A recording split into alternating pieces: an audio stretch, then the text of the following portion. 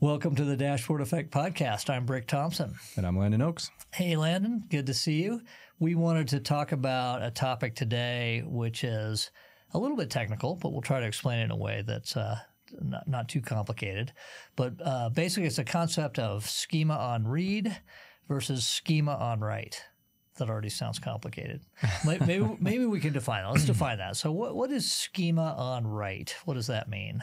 Yeah. So schema on write is the whole idea of storing your data in a format that you want it to be in, mainly for reporting. For reporting. So it's already got the relationships, the transforms, anything that needs to happen. Exactly. The data is sitting in place, sort of the old data warehouse model where you have a SQL server.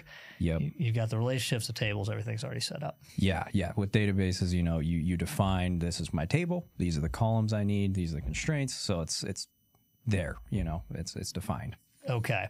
And so then what is schema on read? Yeah, so schema on read is the whole idea of taking your data, giving it, let's say, a select statement as an easy example on top of that. And your select statement is what's actually going to transform your data and serve it out in the way that you want it. So you're not actually saving it anywhere. You're just saving how to get the data into that format whenever you need it, kind of on demand. Okay, so the easy example is you have a data lake. It's got raw data in there. It just sits there. You've got a semantic model defined that gets activated when you're running some BI reports or doing a query, something like that. That is sort of the translation layer into the data lake. So the schema is being defined as you're reading it.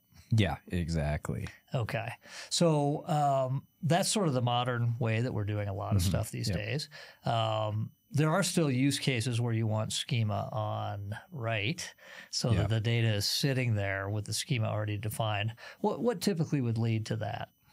Yeah, definitely. So I will say, we haven't seen this too often with the size of clients we typically work with, but there is one very recent, not too recent, but there's a prominent use case that comes to mind where this particular firm had tens of billions of rows that they were dealing with. They also had 6 to 7 different sources. So all of these sources served up data differently. They had different rules, different logic that needed to happen to get the insights that they were hoping to get out of the data. Okay.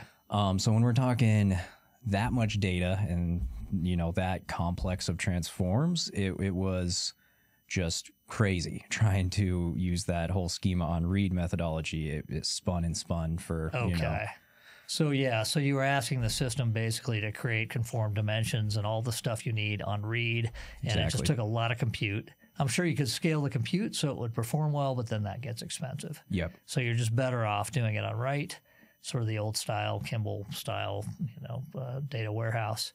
Okay, that makes sense. So when we're doing schema on read, typically for our clients, you said our size clients, just so listeners can know, typically a client of ours is sort of in the $50 million revenue range to maybe $1 billion or $2 billion in revenue. So very mid-sized company, not a huge enterprise company. So when we're setting up a schema on read, we're typically doing that with serverless SQL. So users still feel like it's sort of the old model, like they're just dealing with tables with rows and relationships and so on. Yeah, exactly. They can go through, select the tables they want, select the columns they want.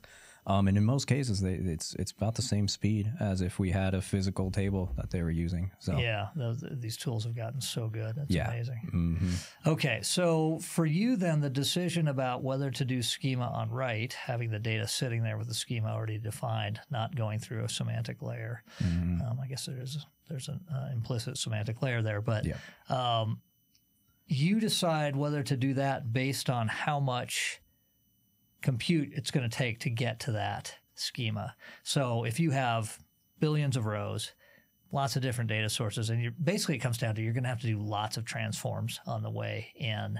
You might as well go ahead and store that on the way in so you're not doing it every time a report is accessing. Yeah. And I mean, I like to tell my team even simplify it more, and don't worry about the compute, worry about the time, right? It's easier, everybody can attach to it. It can be hard to know how much compute you're using in these serverless environments. But you know, if we have a report that's taken 5 hours to refresh, it's probably a red flag, right? Yeah. So you know, ideally we'd want it to be in 20 minutes less. So that's usually kind of our red flag. Itself. Yeah. Okay. But the report itself is going to be much more performant than that. Oh yeah, this is just getting the data into the report. Once it's stored in the report, it's going to be snappy. Yeah, very few seconds. Okay, all right. That's an interesting topic. I mean, we've been seeing this change over the last decade. You know, going from where all data stores, well, for reporting basically, were data warehouses, Kimball style data warehouses, or Inman style data warehouses, to now data lake is the main form, and really is data lakehouse. So you've got the data lake, and then you've got these schema on read semantic layers ready to go. Yep, exactly.